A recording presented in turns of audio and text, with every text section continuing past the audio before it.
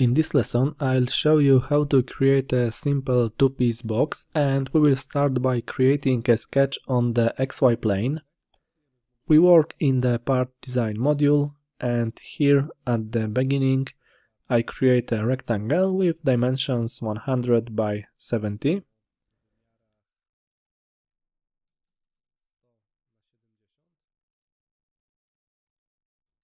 OK, close the sketch, and now I will add an extrusion at 50 mm.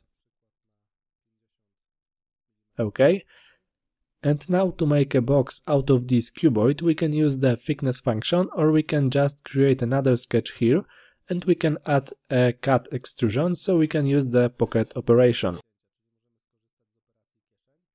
I will use the thickness operation here and leave the walls 7 mm thick, because it will be a two-piece box and I want one part to overlap the other.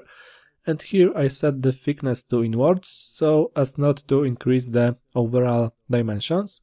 If necessary, we can also add roundings in the corners, and I will add such roundings here.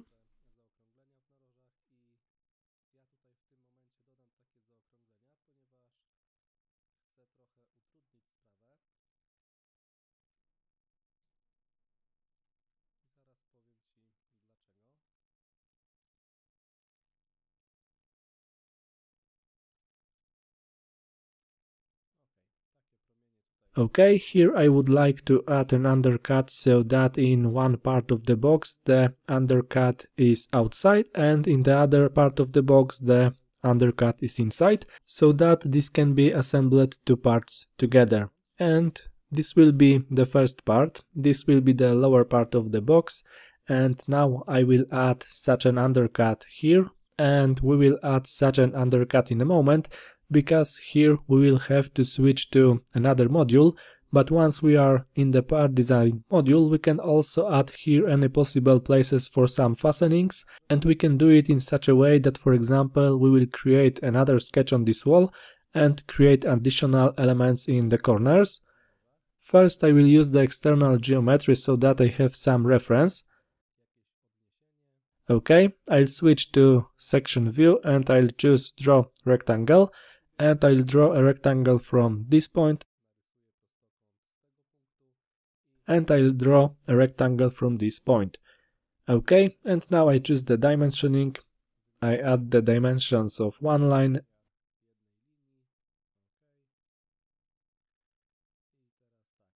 And now I select this line, and here I select the equality constraint. Then I select this line, this one, and I also select the equality constraint. Here, when drawing this rectangle, I didn't hit this point, so I select this point, and I choose the coincident constraint. And we can also create a circle here. First I will create an auxiliary line here and here, and these lines will be construction lines. And I create these lines to create a circle in the middle of these lines. Now I select draw circle and I draw the circle so that the center of the circle is connected with this line. And I draw the circle such that the center of this circle is connected with this line. Now I choose the diameter dimension, and here, for example, diameter 3 mm. I will also enter 3 mm here. We could have used an equality constraint here, but we have only two circles, so we can also dimension these circles. Now I'm going to place the center of this circle in the middle of this line. I select these 2 points, I select this point, and I select the symmetry constraint, and I do the same with these points, and I also choose the symmetry constraint. OK, let's close the sketch and now add the extrusion of this sketch. Here we define the length of the extrusion, 15 mm, and I will also add the rounding of these edges.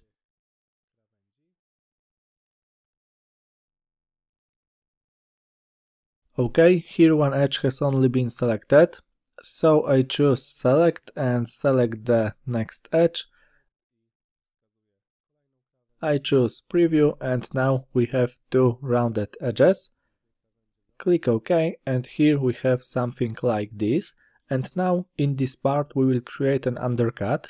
And now I will go to the part module.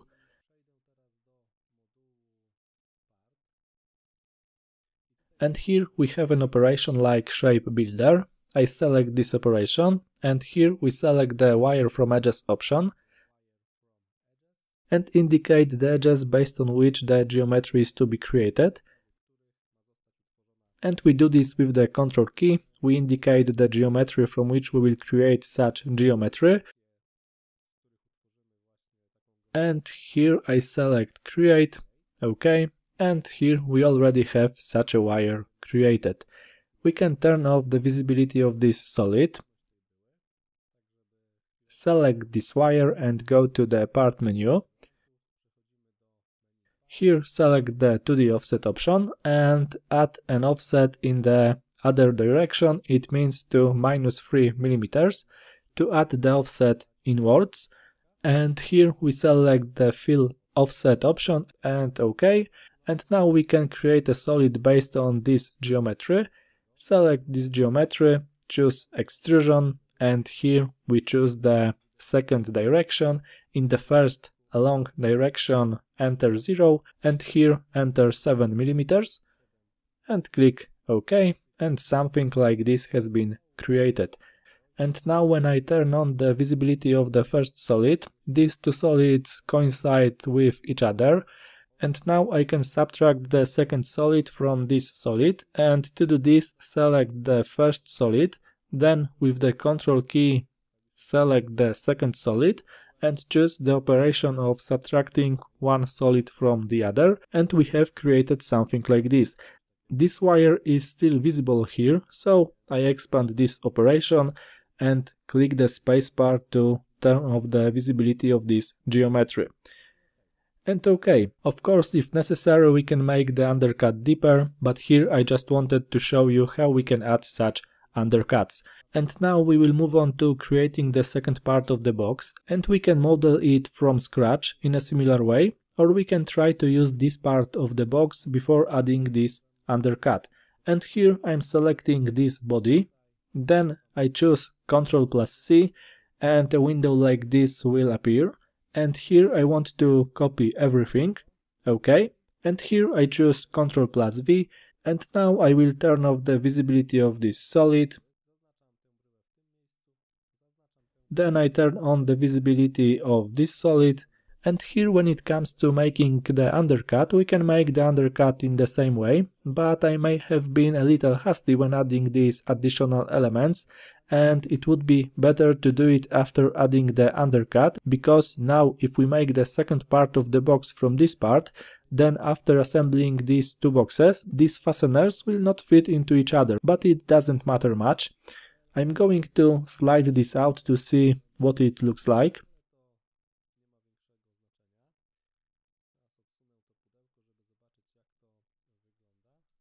Okay, if we left these fastening elements, after assembling this box, these elements will not fit into each other. If we created these elements in each corner, then there would be no problem, or we could add such elements at this stage after adding this undercut. If you are going to design such boxes, pay attention to place these fastening elements properly, but I will not correct it because now if I edit the sketch that I created to get this extrusion, the model may break because in FreeCAD we cannot edit sketches that were created in previous operations, we can only edit sketches of the last operation. But when it comes to these fastenings elements, it should not be a problem to add these elements. Here turn off the visibility of this part, this is the first part we created, and now we will create an undercut in this place. As in the previous case, select the shape builder and wire from edges and select these 4 edges. Create and OK. And now select this wire, go to the part, to the offset, and here offset it by 4 mm. Maybe a little more.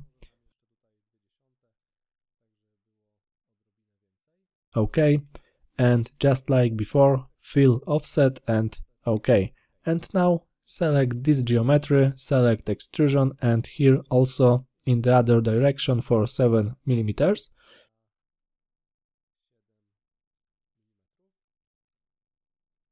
Okay, and subtract this solid from this solid, and we have created something like this. And as in the previous case, I will also turn off the visibility of this geometry, and now I will turn on the visibility of this box, and we have two box elements that we can put together. Of course, in practice it may turn out that you need to adjust something, but here I just wanted to show you how you can create this type of box in which we have two parts that are supposed to be put together. And here, when it comes to these fastenings elements, here as you can see, we don't have a through hole. If you would like to create a through hole here, we can easily do it. We can do it in this module, but we can also switch to the part design module, and we can do it in the part design module. However, now if you want to add a cutout operation based on this solid, for example, I select this geometry and select the pocket operation, information appears that this solid doesn't belong to the active body. So now I'm creating a new body based on this solid. The solid has already been copied here. I will turn off the visibility of this solid, and notice that we have a copy of this solid here. And now I select these two geometries with the Ctrl key, select the pocket operation, and here I select through all so that I add holes based on these geometries. And if necessary, we can also create sketch here.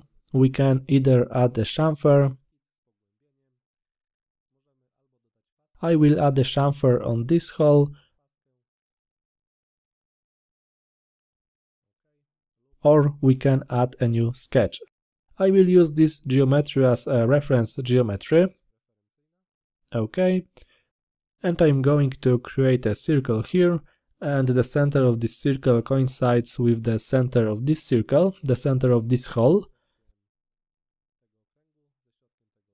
Okay, and now I add the pocket operation, and this is how you can approach the creation of these types of elements.